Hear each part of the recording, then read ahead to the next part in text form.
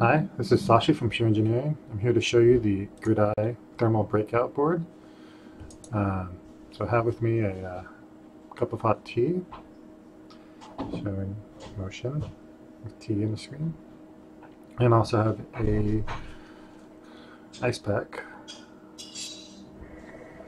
So just showing, it's actually tracking, this is in, if you look at it, it's using degrees Celsius.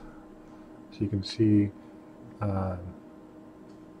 it's getting close to zero there. When it was out of the fridge, it was close to zero. And a nice cup of hot tea. I just poured it. It was around 55, 56 Celsius. Nice. Do some gesture detection with this as well.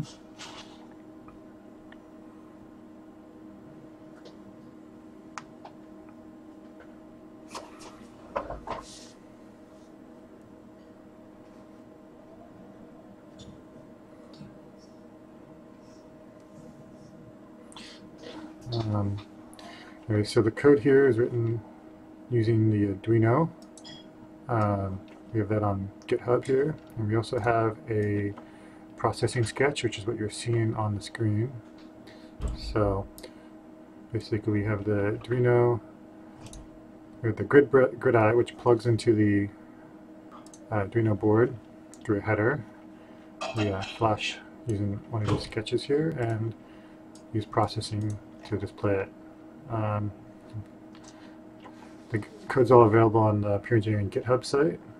I'm sure you guys can come up with some interesting uses for it. It'll be interesting to see what happens. Thanks for watching. Talk later.